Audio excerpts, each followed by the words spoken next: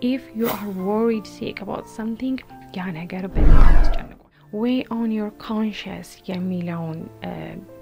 collocation የምንጠቀመው የሆነ ነገር ሲያስጨንቃችሁ ውጥረት ውስጥ ሲከታችሁ Good afternoon everyone በድጋሚ እንኳን ደህና መጣችሁ በዛሬው ቪዲዮአችን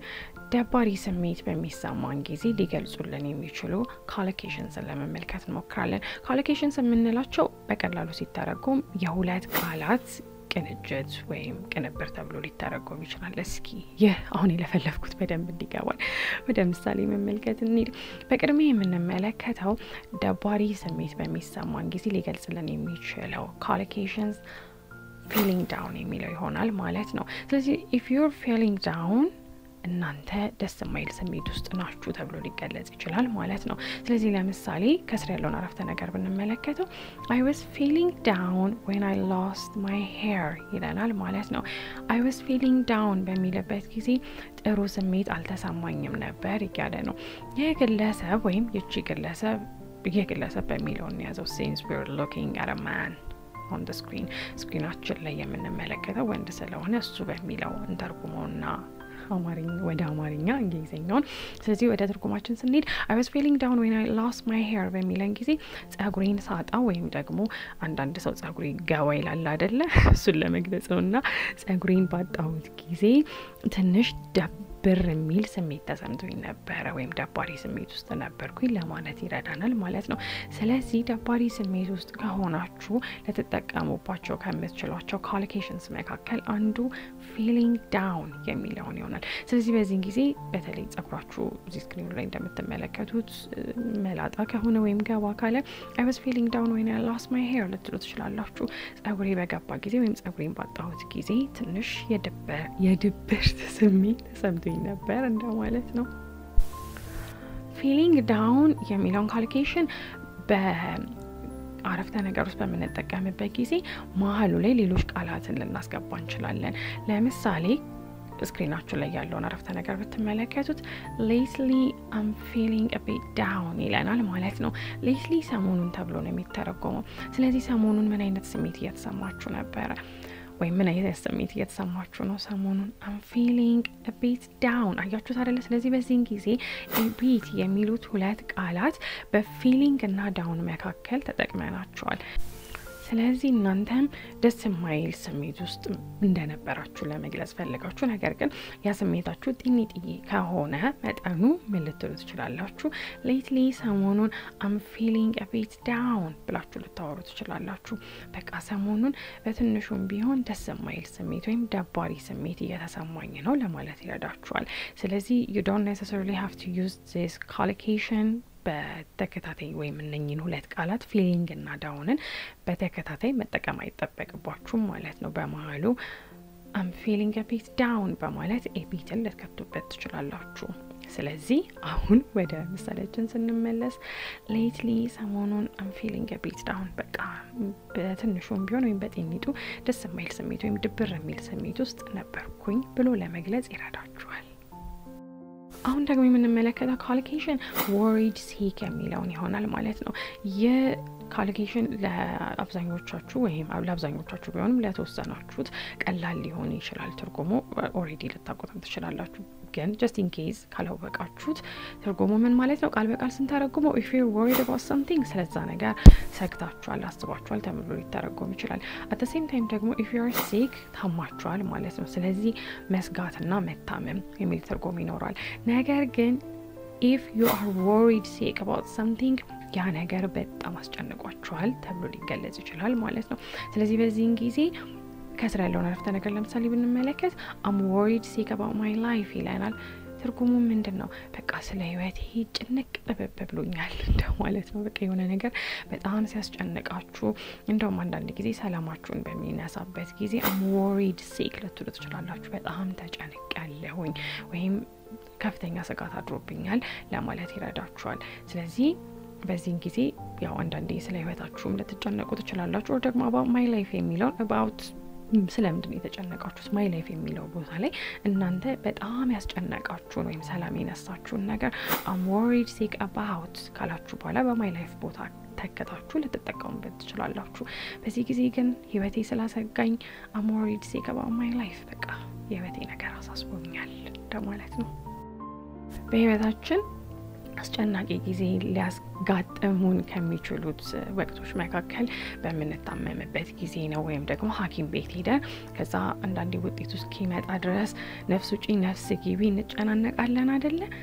ያንን ለመግለጽ I'm worried sick to hear the results ለተወትሽራላችሁ result ብዙ ትርጉም ሊኖረው ይችላል ለምሳሌ ፈተና ተፈተናችሁ የፈተናው ውጤት result ተብሎ ሊተረጎም ይችላል ሐኪም ቤት ደግሞ ሄዳችሁ የምርመራችሁ ውጤት በድጋሚ result ተብሎ ሊገለጽ ይችላል ማለት ነው ስለዚህ በዚህ ጊዜ በቃ ውጤቴን ለመስማት በጣም ተጨንቄያለሁኝ ወይም ከፍተኛ የሆነ ስጋት አድሮብኛል ብላችሁ መግለጽ ከፈለጋችሁ I'm worried sick to hear the results ለተወትሽራላችሁ to hear ማዳመጥ ወይም መስማት ተብሎ ሊተረጎም ይችላል ስለዚህ በዚህ ጊዜ ከፍተኛ ስጋት ያሳደረባችሁ ነገር ምንድነው hearing the results ያዛን የምርመራችሁን ውጤት መስማት የሚለው ነገር ነው በጣም ያስጨነቃችሁ ማለት ነው ስለዚህ አሁን ይህንን ጨምሮ ከዚህ በፊት በተመለከትነው አረፍተ ነገር መሰረት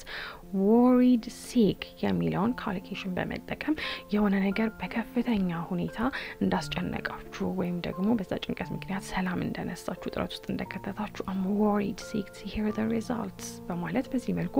worried sickን ልትጠቀሙበት ትችላላችሁ አሁን ደግሞ የምንመለከተው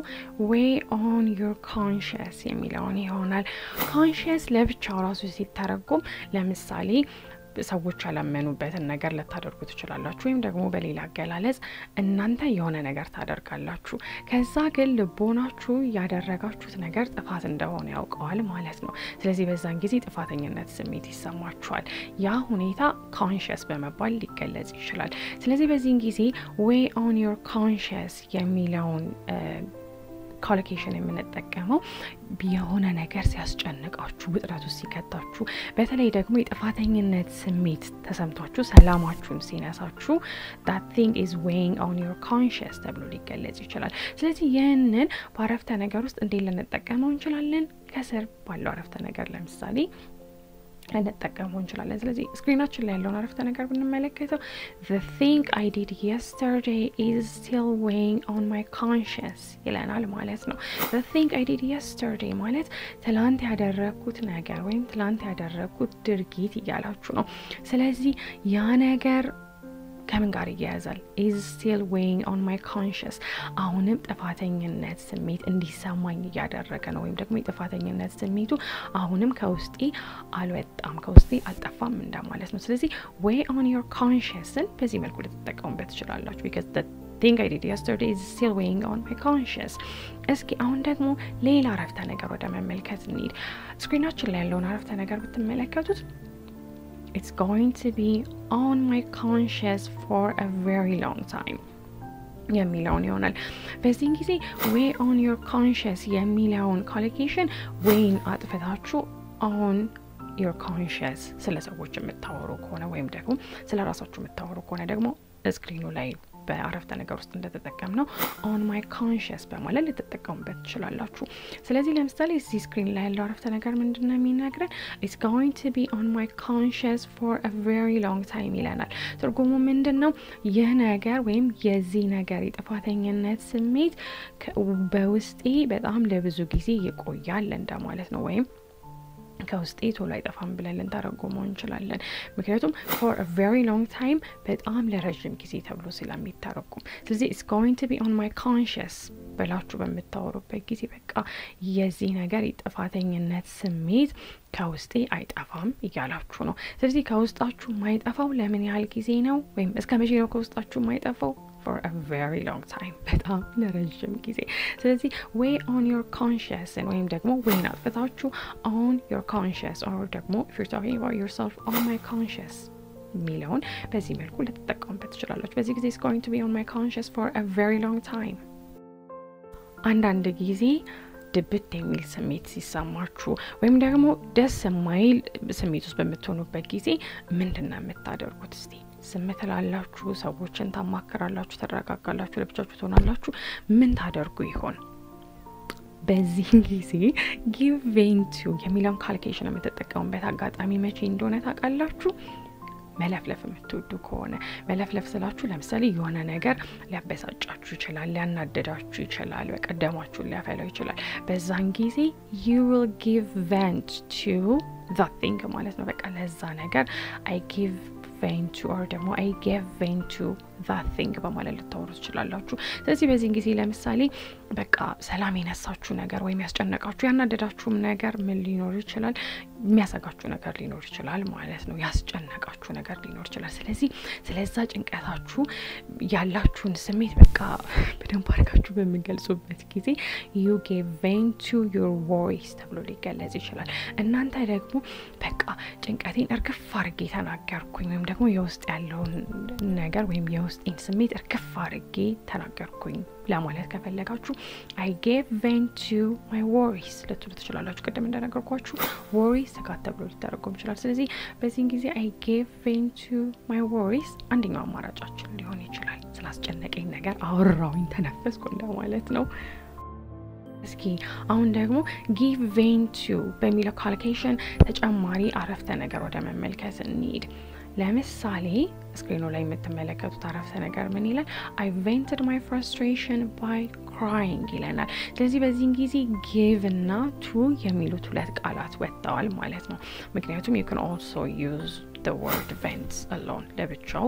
vent የሚለውን ብቻ መጠቀም ስለምትችሉ ስለዚህ በዚህ ጊዜ ምን ያላችሁ ነው I vented my frustration by crying ልትሉ ትችላላችሁ crying ማልቀስ ነው ስለዚህ አንዳንድ ጊዜ የሆነ ነገር አናዷችሁ ደማችሁን አፍልጡት ከዛ ስለዛ ነገር ያላችሁን ሐሳብ የምትገልጹት በቃ አጠገባችሁ ላለው ሰው በማውራት በመጮህም ሊሆን ይችላል ብቻ የውስጣችሁን ነገር በመናገር ከሆነ I vented my frustration ልትሉ ትችላላችሁ frustration ንዴትም ተብሎ ሊተረጎም ይችላል ስለዚህ በዚህ ጊዜ